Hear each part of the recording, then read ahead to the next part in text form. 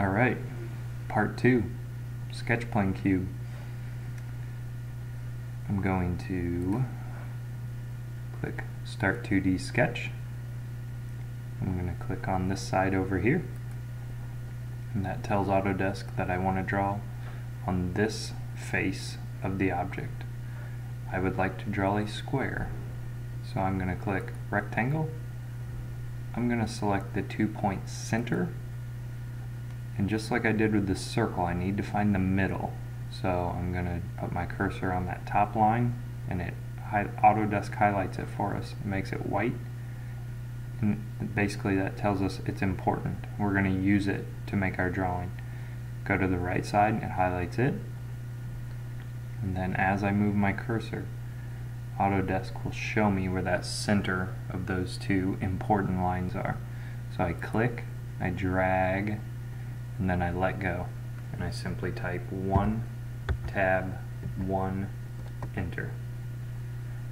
I finish my sketch, and then I'm going to extrude that shape. Since it's the only shape I drew, Autodesk knows that that's what I want to extrude. If I had drawn like 3 or 4 squares on this side, I would have had to select them individually to extrude them, but since it was the only shape that I drew, then it kind of makes the assumption that I want to extrude that one shape.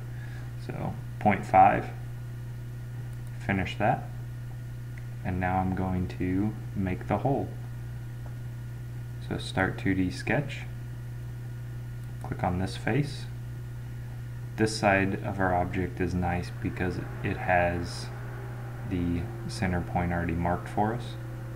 So to make a hole, we're simply going to click on point, and we're going to place a dot right in the middle. So left click, and that is all you have to do. You're going to come up here and finish sketch, and then you're ready to turn that point that you just made into a hole.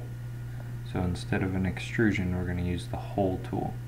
So click hole, and we want that hole to be 1 inch wide. This measurement right here shows you the size of the hole. So we're going to highlight it, and we're going to change it to a number 1.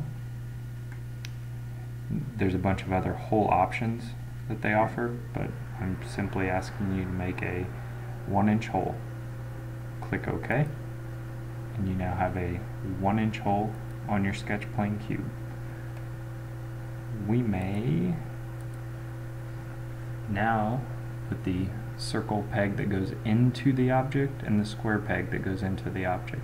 Very similar to these right here, so I won't spend a lot of time on it. I'm just going to start 2D Sketch. I'm going to use the view cube to rotate.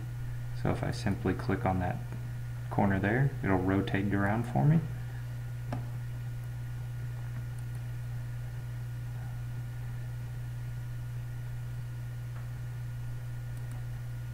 Let go, 1, tab, 1, enter, finish sketch, click extrude. Now here's where we change it up a bit. Since we had been building off of the object with that one and the other one, we're going to build into the object. So instead of a join, we're going to change it to a cut. And that's what will take it back inside of the object. So instead of coming off the surface, it's now going into the surface. Click OK. Start 2D Sketch. Use my view cube over here to get a good look at the bottom. Click on that surface. Use the circle tool. Find the center. Click, drag, let go, 1, enter, finish sketch. Extrude, change it to a cut, and there we go. That is our sketchplane cube.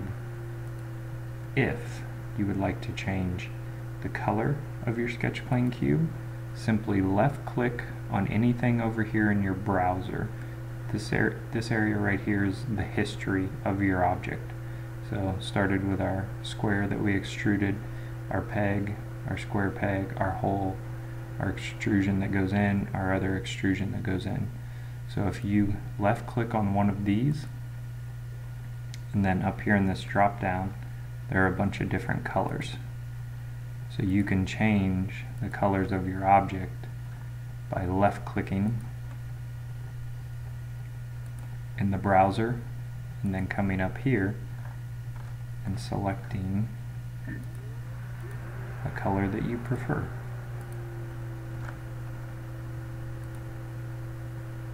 And that's a very nice way to make your object more visually appealing.